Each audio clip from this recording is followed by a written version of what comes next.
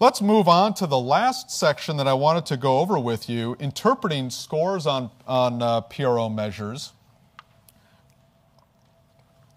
Now, if I were doing a class on blood pressure here, I may not have to have this section on what's going to constitute a clinically meaningful change in blood pressure. Right? I know we all debate about where's the danger level there, but when we're talking about more clinical endpoints like that, measures that have been used in clinical practice have generated some experience there and some sense of what constitutes a big change, a small change, or no change at all worth looking at. Right? We don't have that, though, with almost all patient-reported outcome measures. These are measures designed primarily for research. Clinicians don't have a lot of experience using them. We haven't generated the experiences that we need in order to understand what might be a big or small change, right?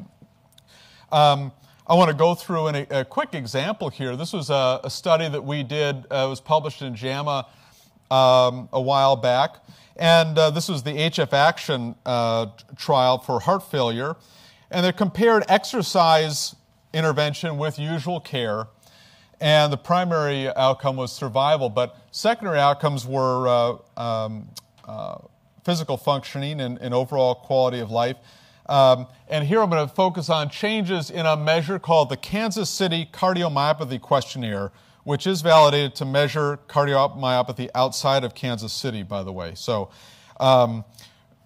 I've never made that joke before, and now I know why. It's not a funny joke at all. So the difference between the groups was 1.93 with a 95% confidence interval. There we go. Right? And the conclusion there is that the exercise arm has a statistically greater rate of change between baseline and 3 months. Right? 1.93. So what? What are we to make of this? How does this parameter relate to day-to-day functioning? Is it a clinically meaningful, is it a policy-relevant effect that has been detected? Right? Well, there are several options for trying to answer this question. And actually, there's some exciting work developing new options to do that. I just want to give you one quick example of a strategy some people use to answer this type of question. Right?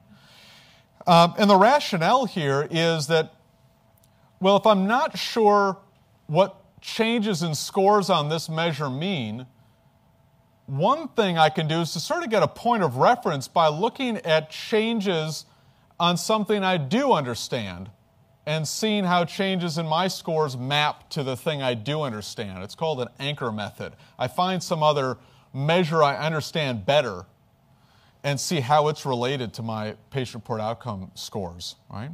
So in this case, the developer of the Kansas City measure was John Spurtis, and he and colleagues published an article where what they did was they had cardiologists make an assessment 6 months after treatment of the change in their patient's health. Right? And they could rate no change, or large, moderate, or small deterioration, or small, moderate, or large improvement. Right? Those were the options. So there's a 7-point scale saying, tell us, how your patient's cardiac health has changed over the last 6 months. Okay? And for all of those patients all took the Kansas City Cardiomyopathy Questionnaire at baseline and when they came in for a 6-month visit. Okay? And so what we're able to do then, what they were able to do, is to look at the change in score between baseline and 6 months, and look at all the folks who were described as having large deterioration, and look at what their mean change was in moderate deterioration, right? And so here are the results of that. The mean change is on the y-axis there, with the 0 right in the middle. And I draw your attention to these two areas here. These are the mean changes in Kansas City score that correspond to times when the physician said there was a small deterioration and patients for whom the physician said there's a small improvement, right? And coincidentally, they're both about a 5-point change. One's a 5-point improvement, one's a 5-point decline in score. Okay? Doesn't always work out that way, but in this case it did, so it's kind of nice. So in this case, we're able to say, well, you know, it looks like on average, a 5-point change from baseline seems to correspond to the clinician's perception, at least that this person had some small but noticeable improvement or small but noticeable decline. Okay? It doesn't mean that 5 is a holy number or anything, no, but it's just a helpful point of reference, right? That's all we need, and so we can use that when we express the results from this. We plotted the distribution of change scores. As change from baseline is on the x-axis, right? And the frequency in percent is on the y-axis, and we plot that separately for the exercise and the usual care arms there. And recall that the difference here was 1.93. Right? It's kind of like the difference of the means of those distributions. This is a little more informative, though, because we can draw a reference line at 5, at an improvement of 5. Okay? Again, maybe it's 6, maybe it's 4. You know, we're not pretending that there's anything exact about this, but just to help us get a sense, we know that a 5 on average was when clinicians said, "I'm noticing an improvement." Right? So we can draw that reference line there. We can find out what percent of people in each trial arm exceeded that, right? In this case, in the exercise group, 54% of folks exceeded that compared to 29% of control. It helps us just get a sense of what happened in this study with respect to these Kansas City scores, right? And as I say, there are other approaches to trying to create meaning around the scores you get. This is just one example of those. Right? But I think the important point is that efforts have to be made when you have a new measure to actually try to figure out what will constitute a meaningful change or a meaningful difference. Right? Okay. So let's quickly review here. This is kind of a high-speed survey of some key points in the field. We talked about the value of measuring patient-reported health status and the different types of patient-reported outcomes summarized by that Wilson-Cleary model, right? And that idea of the dilution of effects going from left to right in that model, and all the other stuff about the individual and about the environment that contribute to the patient-reported outcomes that we might observe. Right?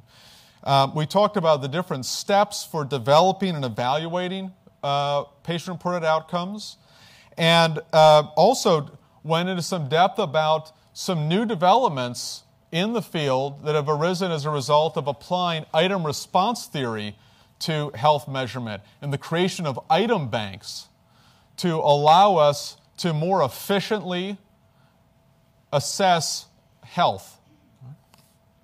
And then finally, we talked about the importance of doing something to help us interpret the clinical or policy relevance of changes or differences in scores on patient-reported outcome measures, because they're strange metrics that are not used in clinical practice routinely right now, and we don't have the body of experience that allows people to look at it and say, well, that's actually worth a difference. That's a difference worth paying for, right? Okay. I think of that we've got some time for questions, if there are any.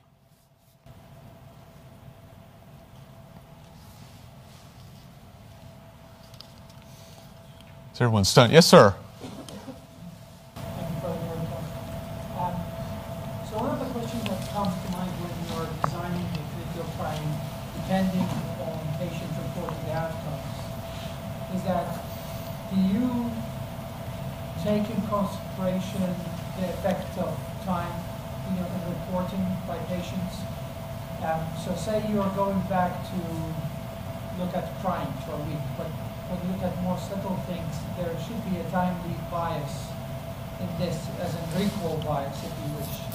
So when you design these things, if you're looking at, for example, depression in elderly, cognitive decline could be, confounding factor here. What a great point. So the comment or the question was, what about the element of time in the reporting? Items usually have a recall period in the past 7 days or in the past month. And to what extent is that a concern that there may be inaccuracy in that reporting? And the great point was raised that in a population like very elderly, where you might have memory problems, might we be asking the system to report on something that's beyond its ability? What a great question. And, I didn't include it in the evaluation process there, but it is increasingly the case that people will do a recall study. This has been done for a number of the PROMIS measures. We conducted one for the PROMIS sexual function measures, where you'll have people make daily ratings of whatever it is you're measuring over, say, a month. And at the same time, they'll do weekly ratings and maybe a monthly rating. And there are very complex designs you can come up with here. But the idea is to look at the correspondence between a 7-day recall and daily recall, average daily recall. And so the short answer is yes, it's very important. It can be evaluated empirically. The FDA is very interested in evidence that someone can record accurately, and there's some really interesting results showing the types of recall biases people exhibit. Right, the last few days are often more influential in determining their report. Right, the mood they're in at the time they take the measure is more might be related to their reports. Right. So this is an emerging science, but a very important aspect of this. I'm so glad you brought that up. I didn't include that. Okay. What other comments or questions do folks have? Yes, sir. How do you determine what a baseline is? People can really be different. I mean, when you go to see a doctor and they say, well, on a scale of 1 to 10, what is the pain? Well, 6 or 7. You don't have a measurable, comparable scale that you can use for benchmarking. So the question is, how do you establish a sort of an absolute baseline when people's subjective sense of what a 6 is, for example, could vary among people, right? Is that a good? So great question. I mean, here is the essential fact. I was going to say problem, but it's not a problem. It's a feature. The fact of having a subjective report is the measure. We could go and try to say, well, all right, let's get measures of your C fibers between these two people who both answered a 6, and find out that the magnitude of firing of C fibers is different between the two, and that might be interesting. But that's awfully expensive. I'm not sure what you're going to do with it. What a lot of people will do in this case is to say, well, let's do a longitudinal design, and each person's their own control, right? Another option is to sometimes have people rate different reference states. So if they are, they might be rating how bad they think it would be to be in this other state, and then you can compare what people said there and but it gets a little bit wonky. I think it's better to just use people as their own control. It is also the case too, though, that some of those differences between people are exactly the things we're trying to measure. If I've got two people whose bodies from the neck down are identical, but one's giving me a pain intensity rating of 4 on a scale of 1 to 10, and the other is saying 8, those are different experiences that people are having, and some of it may be because they use the scale a little differently, but a lot of it may be due to this. It's a different experience, and that's why we're asking them, because it's that experience that is probably driving behavior like seeking care, right? Other questions or comments? Yes, ma'am. Do you see a lot of studies going to mobile devices for their PROs? Yeah, absolutely. The question was, do we see a lot of studies going to mobile devices for their PROs? I think in the next lecture there's going to be a little bit more on different modes of administration, but absolutely. I mean, the ability to use an iPad in the clinic or use phones that people are out walking around with is very exciting, especially to be able to measure real-time things. You know, instead of me asking you, how have the past 7 days been, I could actually ping you every now and then with a very short thing a few times a day now. So that is absolutely of tremendous interest, and there's a lot of exciting applications being developed to do that. Yeah. Yes, ma'am? When we have patients reporting this as an outcome, how do you define protocol deviation, or is there such a thing as a protocol deviation when you do questionnaire? The question is there, when we have a patient-reported measure, what's a protocol deviation related to that measure? Is there one? There absolutely is. I mean, if we're requiring that the person complete at least one item and they've not completed any, and the study coordinator was supposed to make sure they completed some, or they answered the question that says, I'm not answering these because, that might be viewed as a protocol deviation. If another example is,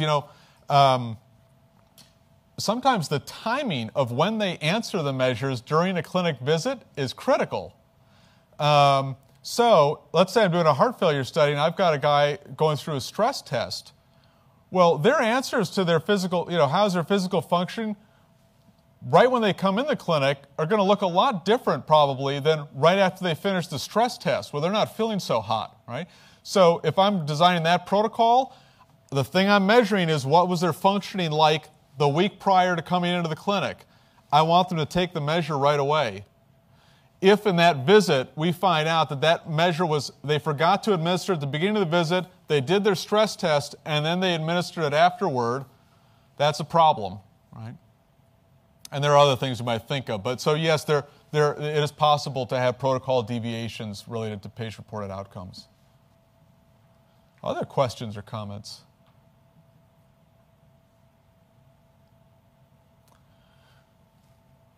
Okay. Well, hey, thanks. You guys have been so attentive at this late hour. Appreciate it, and enjoy the rest of your evening.